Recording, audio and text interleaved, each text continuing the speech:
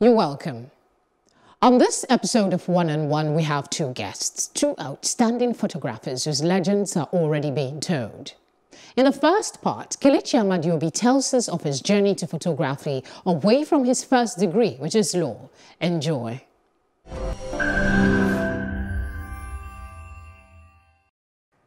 For over 2 decades, our guest today, Kelechi Amadi-Obi, has remained at the forefront of photography in Nigeria. He has worked with celebrities, including presidents of Nigeria, both past and present. He first qualified as a lawyer before settling to full-time art. He talks to us today about his work and the future of photography. Thank you very much for coming on the program. You're welcome. It's my pleasure.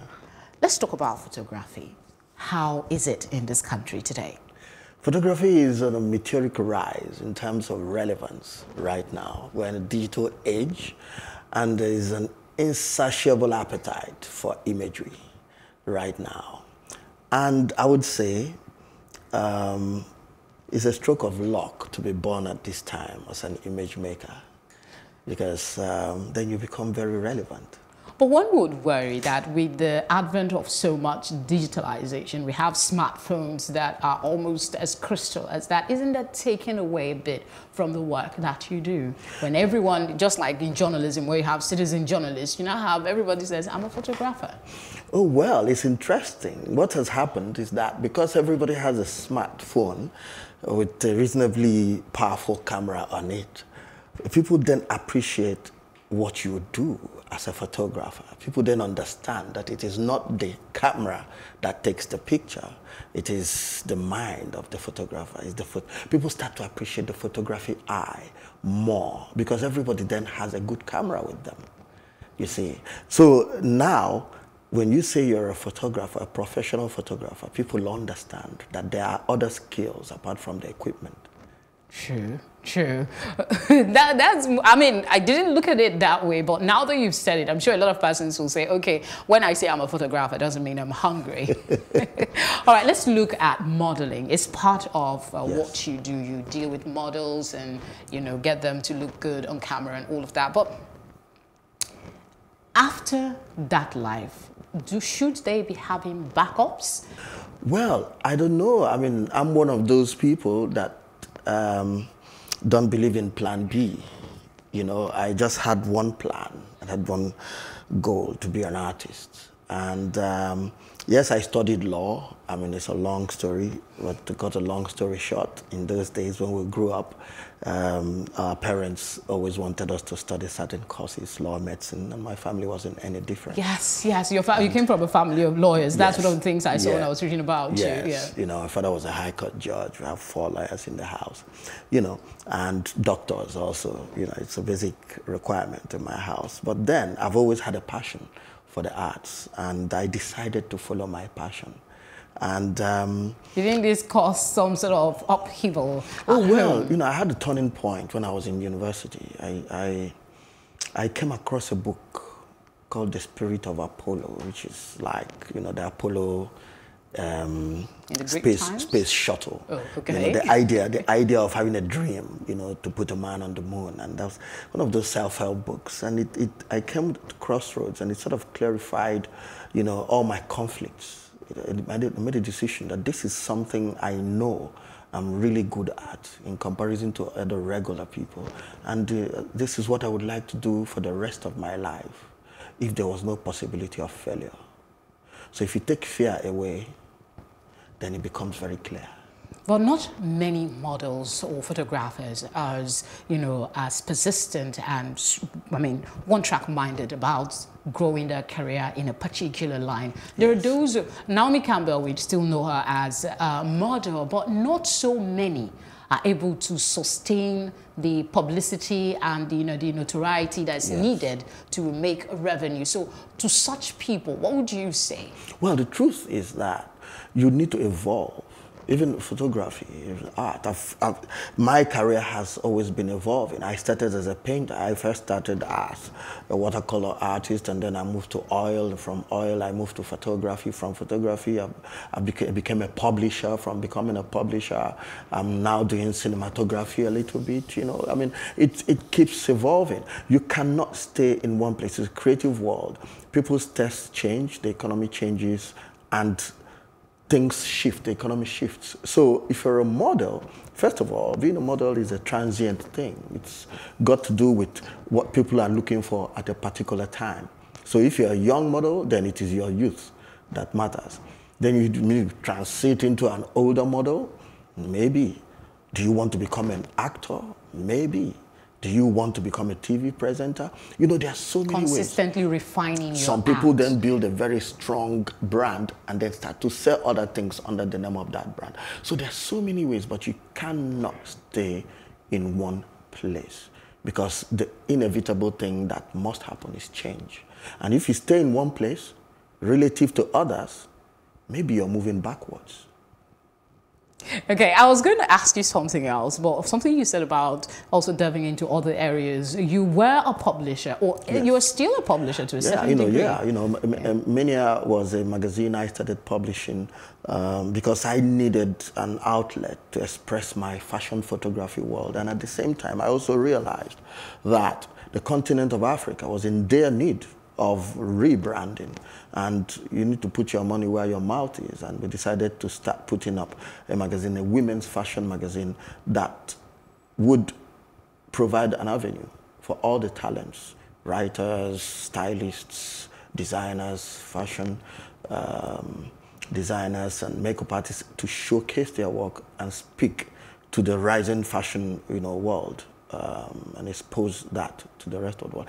It worked very well, So is it still in publication? Well, we had to stop. And now we're about to start something else, another publication, which you would get to hear Look forward to it. Yes. Okay, you don't want to let the cat out of the bag, but it should be nice to get an idea of what it's about. Well, it's a more global sort of publication. I have partners on it. It will be revealed in time. Okay, I'll wait for it and get you on it. But let's look at some of the discoveries, like Olajumoke. We heard of your work with Bukola. Where is she now? First off, tell us how that happened. Well, the truth is this. Every model that you see was sort of discovered by somebody. Somebody needed to look at them and say, oh, like Oluchi. They say, oh, look at this tall girl. Why don't you go and compete for, Face of Africa? Or the way T.Y. Bello discovered Olajumoke just per chance. But this also happened while I was shooting, what is his name, Jidenna, and then I saw this girl on the road, and I thought, wow, what an interesting, and I gave her my number. Eventually she came, took a picture, and people fell in love with her picture. And well, instantly she started, she walked on the runway for Lagos Fashion Week, that year, and she's a practicing model now, But the truth is that what we do affords us the opportunity, to look and see things in a different way that other people may not, and then by the time we put it together, people then start to see value. What you saw in the raw and translated for others. It's a privilege that we have. It's one of those things where you can take two things and put them together and you create a new thing. You take a bread seller and put her in fashion outfit, she becomes a model.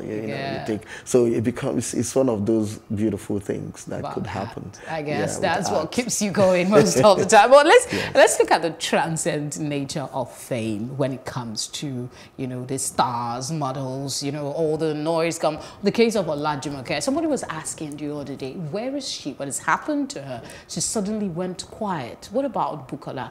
What is it? Is it that it has something to do with the pressure of the fame or the need to stay at a particular level and they couldn't sustain it? Well, the truth is that everything depends on the individual.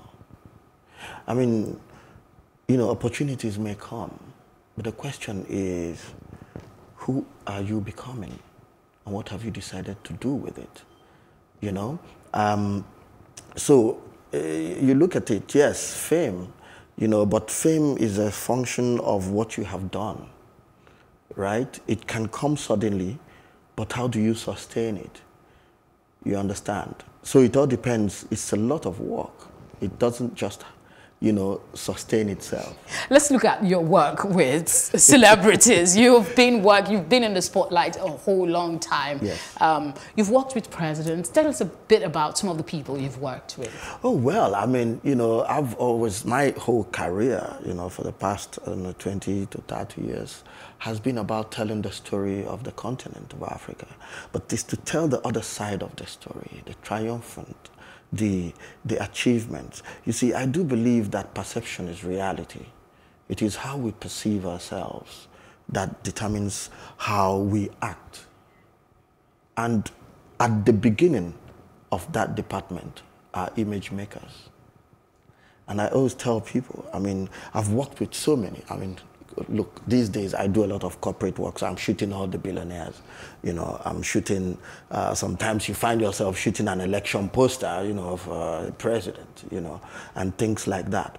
So at the end of the day, for me, it's about telling that story on a daily basis. I've been shooting Nigerian music and entertainment industry, from the actors to the actresses, you name them. I mean, from Genevieve to Omotala to, you know, the older ones to the new ones. So I saw some of them on your website. Just a quick thought about the experience, this experience. What are the lessons that you took away, that you continuously seem to take away when you interact with these people?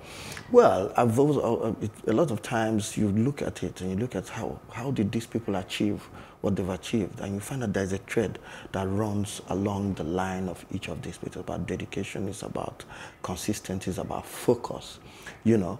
And all I'm interested in is how do we get our people to understand that they are this great and that they should just understand that they're that way and continue and find what we need to contribute to the world. Recently, Donald Trump banned Nigeria, and people are like, look at the demographics of Nigerians in the United States. They are the most well-educated, they are the most accomplished.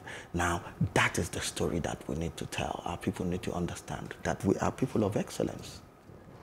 Indeed, we are. So what do we expect from you in the coming days? You have a big thing in the net, but what are the things? Who are you working with currently? Oh, well, you know, the next thing I'm about to do is to unbundle all the knowledge and let the younger ones understand how we got where we are and how to get there, you know. So for me, in the next few years, I'm going to be teaching a lot and let people understand how I see, and I'm able to make all these images. People are very curious about it. So I'm going to let all the secrets out. Oh, I want to be in the class as well. Thank you very much for coming on the program today. You're welcome. It's been a pleasure talking with you. Same here.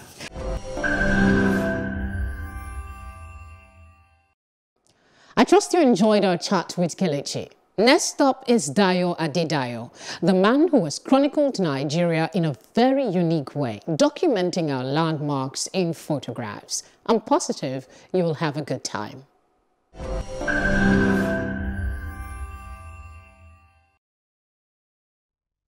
Our guest on the program is Dayo Adedayo, a British-trained Nigerian photographer, cultural anthropologist, and an author.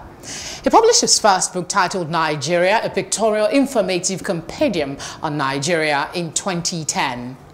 A centenary edition of Monopoly Nigeria by Best Man Games, released into the market in 2014, had 98% of pictures from Adedayo's archives. So also all the pictures on display at the presidential wing of the Nnamdi Azikiwe International Airport, Abuja.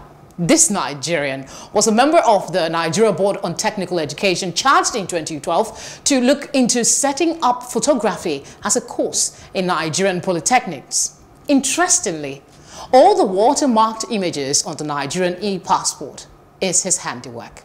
He is also an external examiner at Polytechnic, among many other responsibilities. He graces us with his presence for an interview in our studios. Thank you very much for joining us. Oh, thank you for having me. Have you always known you wanted to be a photographer? You are extremely good at it. Oh, thank you. It's not something I knew I would do. Okay. I was trained as an agricultural, extension worker. Oh, really? Yes. And, but I've been in photography from the age of 18. And what happened? Life, when it rains, you look at the rainbow. And at the end of the day, it's something I find myself, something I'm at peace with myself. But it all boils down to being a shy person. Oh, you don't look shy. You know, I love to be behind the camera. So that takes away me having a conversation with anybody. You just shoot it. Pictures and okay, tell us a bit about your work. I can see you have some new works already. Tell us about what you do. At the moment, I'm very much into documenting Nigeria. I don't want to say documentary. Okay. Documenting Nigeria. I've taken it as a personal project. You already have some work done on Nigeria. You visited how many states already? I've visited all the states, 774 local governments. And documented everything. And at the moment, I have over 4 million images on Nigeria. And having said that, I'm going back to each of the states again to have a comprehensive images. As at today, I have about 4 books on, 4 states under my wing. There is nothing you will mention in Rivers State, Lagos State, Ogun State, Borno State. Rivers, Ogun, Lagos, and Borno that I don't have. Okay. Everything, landmark, historical, monuments, everything I've captured. Of course, things are changing. The landscape is changing as well. Lagos State, Lagos and Ogun, most especially. Now, what would be, which of these states, rather, would you say was your favorite pictorially? Borno State. Why is that? Borno State, the appellation is the home of peace. Before Boko Haram, if I'm not living in Lagos or Abuja, I will live in Maiduguri. I'm thinking you're the first person to say that ever. Because Borno State is just too beautiful. Probably because I grew up in the south. Going to Borno State was just something else because as far as the eye could see, pure sand, desert. So it's quite interesting, and the people are very receptive, and life there is very peaceful. You don't have the religious fundamentalism of what you have in the Northwest. The North is a bit mix of Christians and Muslims. And in Borno State, they are Kanaris. So probably their cultural orientation is quite different from the rest of the country. And not just that alone. If you're in Borno State, you are more likely to be an international trader because it's boundary Chad, Niger, and Cameroon. I'm sure a lot of persons didn't know that until today. Thank you for sharing. All right, let's talk about photography in Nigeria. We'll get back to some of your works in a bit. Where are we? How far have we come? And where do you see us going? In the Nigeria of today, I would say we've not started. Really? Yeah, no, we've not started anything on photography at the moment. And I see myself with the likes of Kelechi Amadi, Don Baba, oh my God, I've forgotten his name now, the man of the Niger Delta, one of the best documentary photographer ever in Nigeria. He knows the Niger Delta in and out. I will remember his name in the course of the conversation. Okay. And I'll see ourselves as John the Baptist, the forerunners. Why? Because the guy that came after us, or the generation before us, do not have that kind of education. They see them as T-boys or things like that. So the respectability, George Oshodi. Okay, yeah, George Oshodi. Yeah. Okay. So the generation before us do not have a very good foundation for us, with the exception of 3 people, Uncle Sumismat Cole, who studied in California. Then you have the wartime photographer, Peter Obi, and there is someone who is a living legend, and people hardly talked about him, which is really sad. Who is this person? Cornelius Oyemade. He's in his 80s now. And of course, Jackie Phillips passed away. He's into portraiture. You know, because photography is like medicine. Everybody has his area of specialty. Yes. You know, and the future is bright because the younger ones are well educated.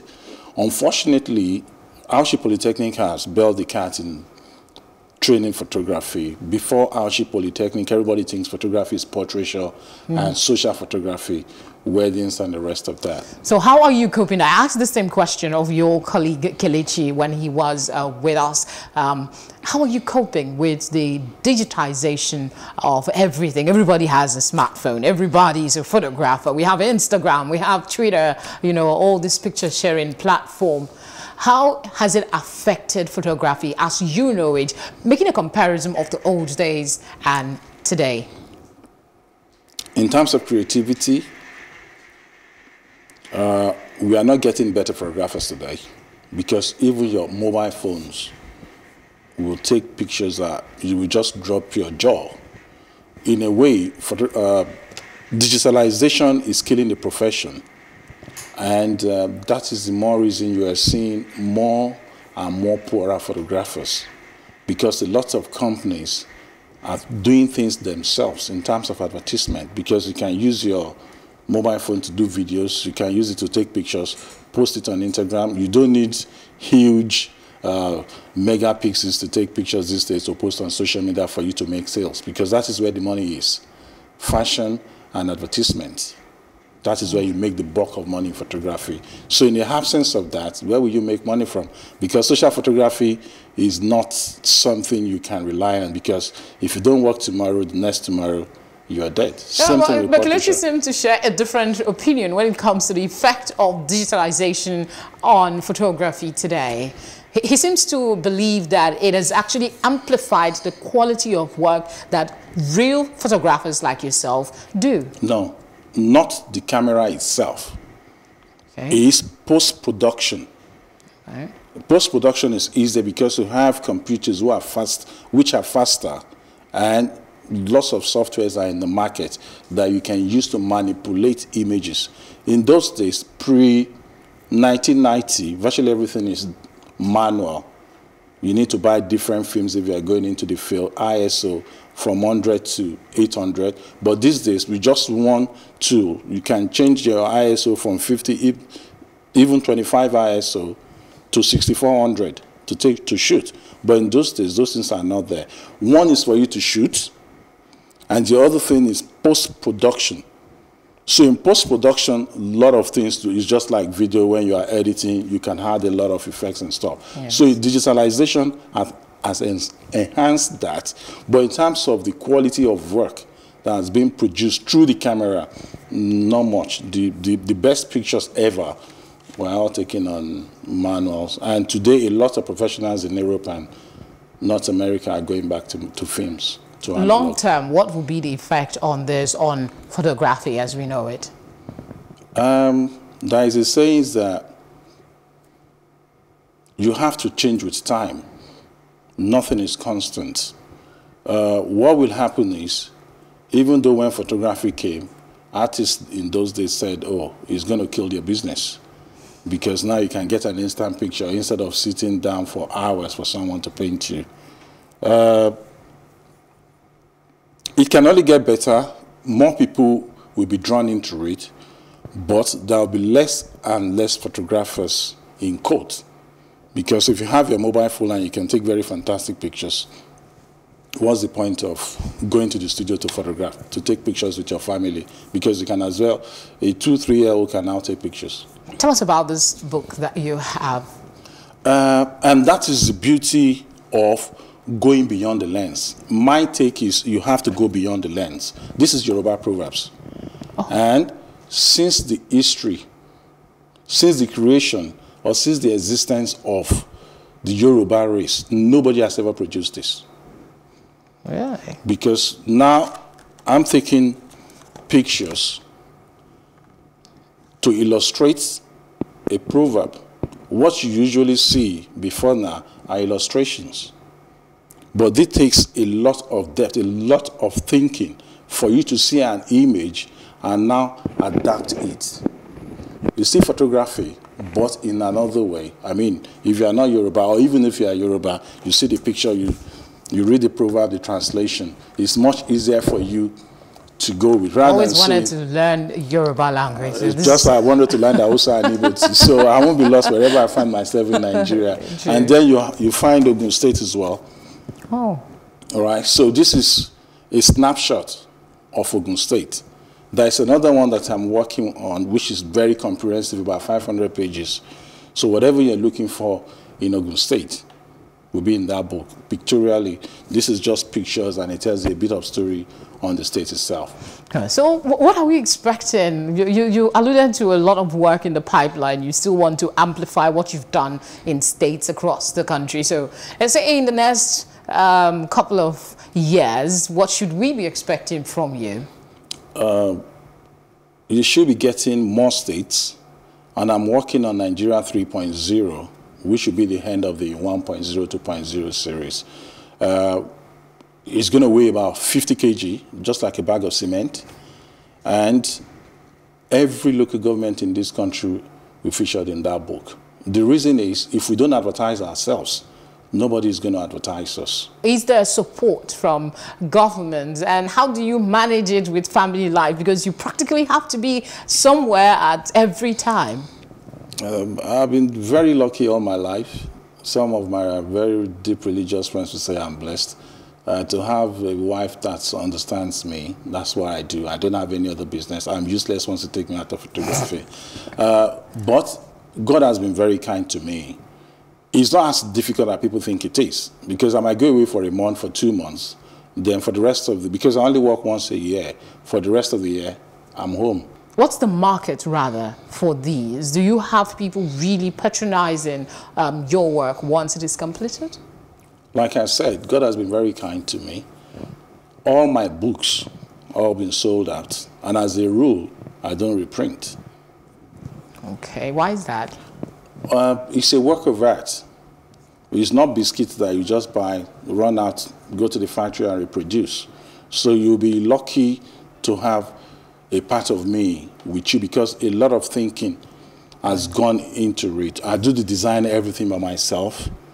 I have people to edit. You know, it's not your run-of-the-mill to say, okay, I self-publish as well. You know, so it's something I really handled personally. All my books has always been sold out. Post-COVID-19, what kind of pictures do you see you would be taking? I started on a documentary because we had similar experience between 1918 and 1920.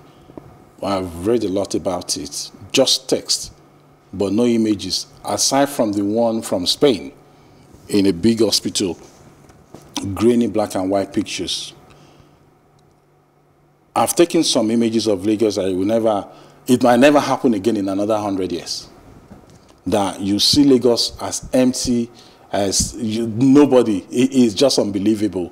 And I hope to go back to the same spot, same time, and just document that. So in another 100 years, when we are long gone, those are the images that people will see that, oh, at this point in time when they have coronavirus in the year 2020, this is how the city looked like then, you know. And for me, I'm just trying to document our civilization, because at the end of the day, I'm taking pictures today.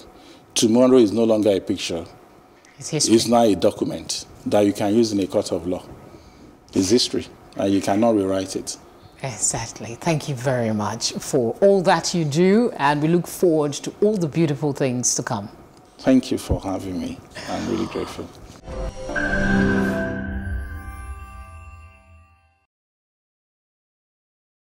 And that's our conversation for today. I hope you enjoyed it. I hope you got an idea of how beautiful this country truly is. More conversations like this here on Plus TV Africa. Do take care of yourself, and I will see you soon enough.